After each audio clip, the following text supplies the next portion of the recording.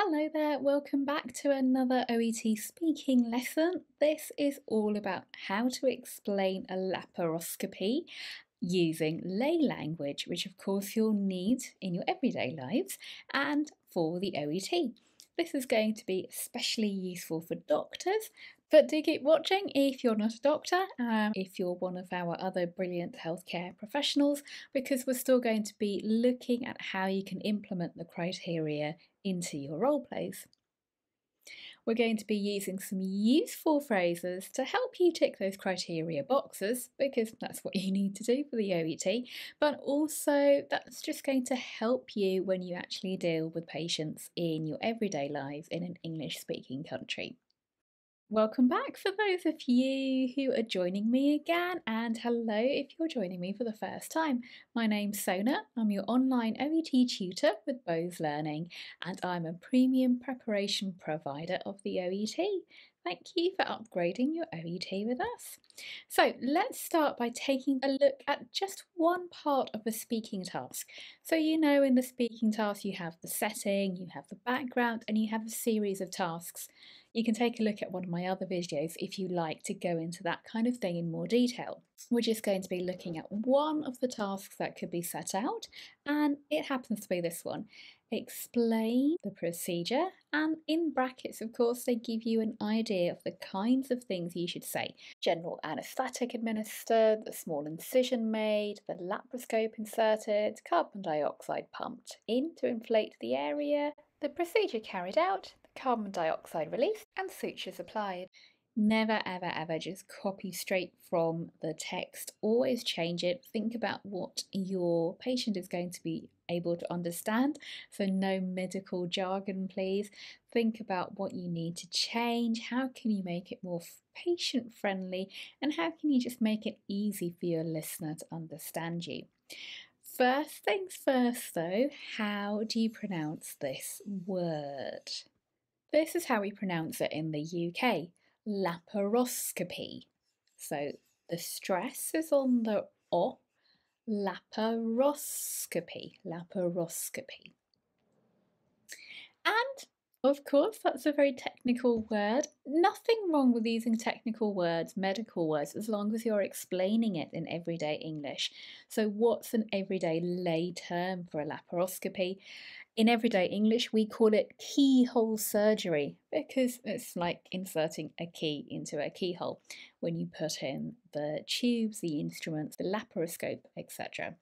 So we call it keyhole surgery, minimal invasive surgery as well, but the everyday lay term is keyhole surgery. Just a quick reminder then, I'm not a healthcare professional, I'm an English teacher, a premium provider of the OET, so all my health advice comes from reputable sources like the NHS, and I've actually put in the URL where I've got this information from, but what I thought would be useful is to take a look at it and then look at how you can incorporate the language and what other things you need to use in your OET. So laparoscopy is performed under a general anaesthetic. So the patient's going to be unconscious during the procedure, they'll have no memory of it, and quite often they can go home on the same day. So let's take a look at how you explain the procedure then, because that of course was the task. You had to explain what happens. Now, you can see here that there's a great big chunk of information. There's far too much for any listener to understand. So you've got to think about how can you break this down into patient-friendly language. And you've got to do 3 things to do this. Do you know what they are? So my question for you is, what 3 things do you have to do when explaining the procedure to make it easy to understand and of course to tick those criteria boxes in your OET? What do you think? Well, the first one, as we said, use lay language. Now, the NHS site is really good because actually it's already written for patients, so they use lots of lay language. That's why I think it's so good for you to go on there and take a look yourselves. The second thing is to use organising techniques, because if you say, first of all, the listener automatically knows you're going to give them a list. one of many, the first of several points.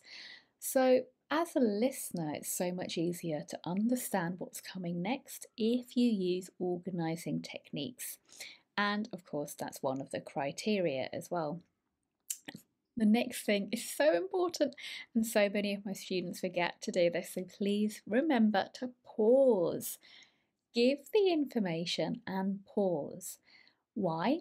Well, it works in two ways. One, the listener is a human being. We need time to take on board what you've said. We need time to absorb that information. And of course, you want to give your patient the space, the opportunity to ask questions. And they can't do that if you simply rattle through the procedure. So use lay language, organising techniques, and pause, and you'll be ticking those boxes and helping your patient.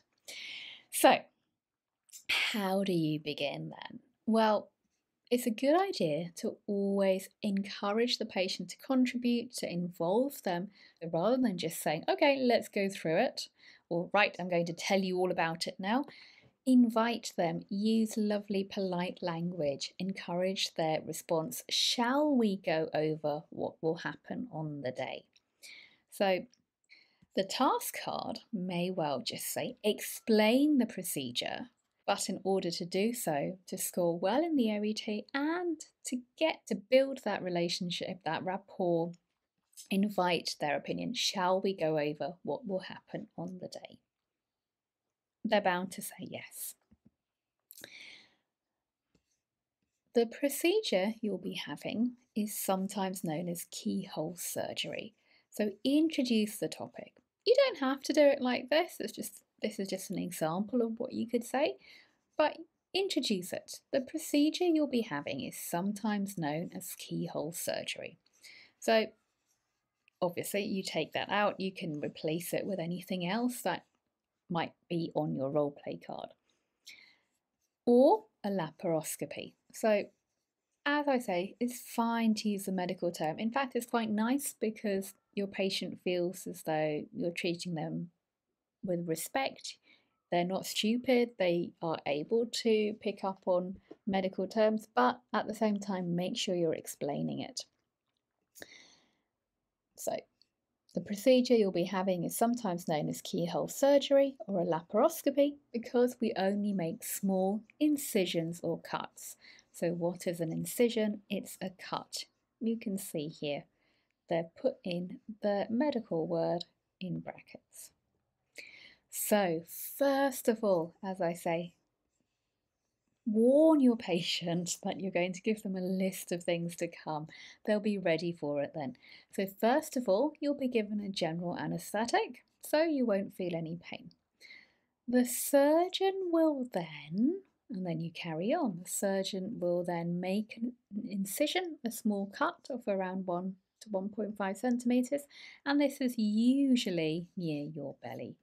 So you fill that in. Next, so you've moved on. Next, a tube is inserted through this cut, through this incision, and carbon dioxide gas is pumped through the tube to inflate your tummy or your abdomen. What this does is, so then you're giving the patient again a little bit of a warning that you're going to explain to them what the carbon dioxide does. What this does is it inflates your abdomen, and this allows the surgeon to see your organs clearly. Pause a little bit then.